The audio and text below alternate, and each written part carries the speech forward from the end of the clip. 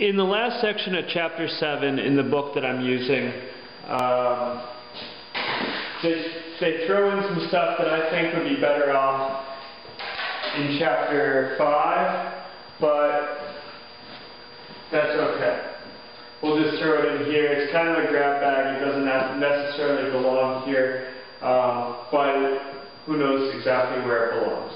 Okay, we're going to talk about simple machines. The book lists 6 simple machines. We're going to talk about 3 simple machines, and the first simple machine we've seen quite a bit of. It is the ramp, and basically what it comes down to is if there's no friction, then it takes more force for me to lift this straight up than it does for me to roll it up the ramp.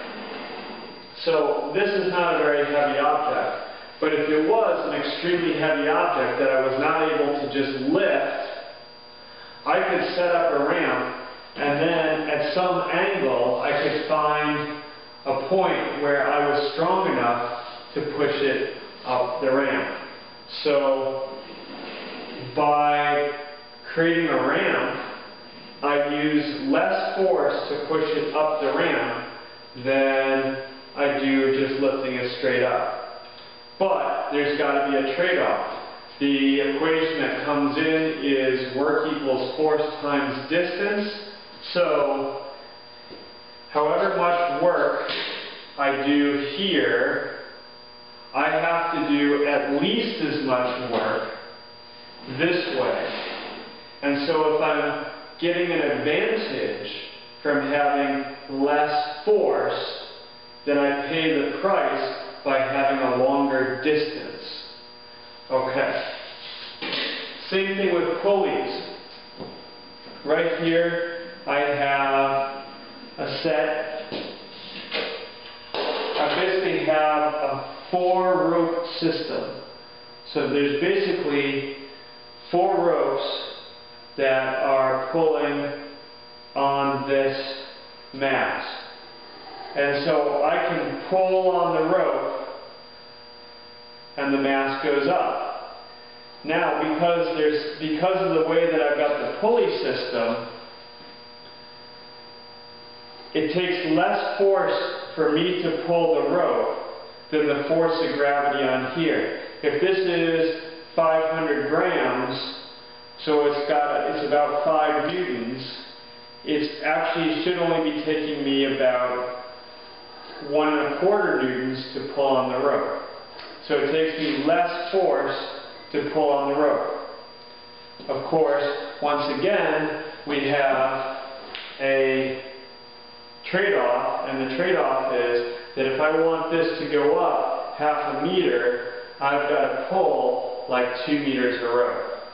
So I have to pull a lot of rope, but that's okay. Practically speaking, if I have a mast that's way too heavy for me to haul up, so if I've got something that weighs 400 pounds, well, I can't just, if I just hang on the end of a rope that's got a 400-pound force in it, I'm not going to go down. The rope's going to go up with me attached to it.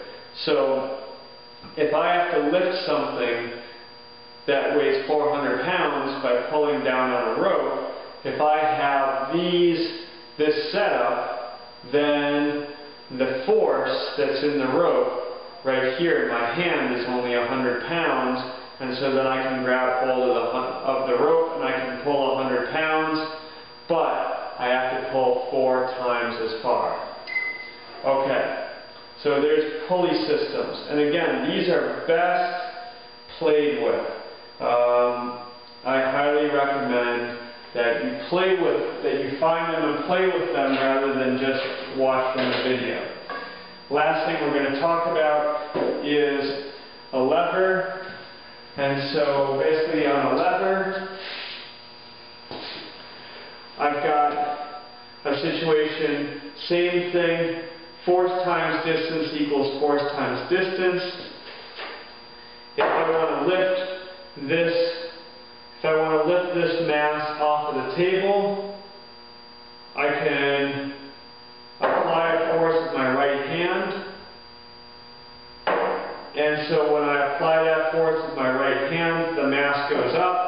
because my right hand is a lot further away from the fulcrum than the mass, then it's easier. There's not a lot of force required to push this lever down with my right hand. So I can lift, once again, this would be like a rock bar. You can lift very, very heavy rocks using an iron bar and this method. And again, this force over this distance, so this force times this distance, is equal to the force in my right hand times the distance that my right hand has to travel. So, very brief introduction to those, and once again, this is lab stuff that, you know, really, if you want to learn physics, you really should be in the lab and putting your hands on things and taking measurements with spring scales, etc., etc.